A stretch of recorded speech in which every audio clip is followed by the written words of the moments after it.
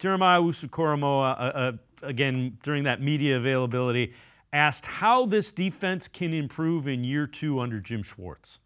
It's about finding the mistakes that we had, finding the things that we didn't do as well as we wanted to, and correcting those mistakes. You know, it doesn't have to be complicated. We don't have to go to the moon, you know, find another planet, right? I think the simplest thing is to find the things that we did wrong and correct those things. Is that kind of nice to be able to build on that success you had?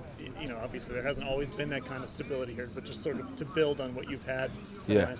Yeah, the good thing about, you know, when a team has success, or whether it's little or a lot, there's a culture that's built. And when the culture is built, then there's a system that people can, you know, step right into, right, and continue to do the same things, find the things that will elevate and what they can use to build on that same culture that has already been there. So I think for us, you know, it's good to see that, you know, we still have the same culture, the same attitude, the same principles, right, and we could just go right in and foot forward. What kind of taste? Sorry, what kind of taste has that Houston game left?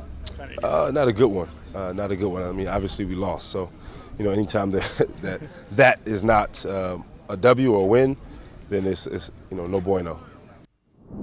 And Casey, I love the answer. It's not rocket science. We know what we didn't do well. We got to go fix it. Yeah, and it's in year 1 of a system to know that they achieved what they did achieve. Well, now that's the baseline. That's the jumping off point.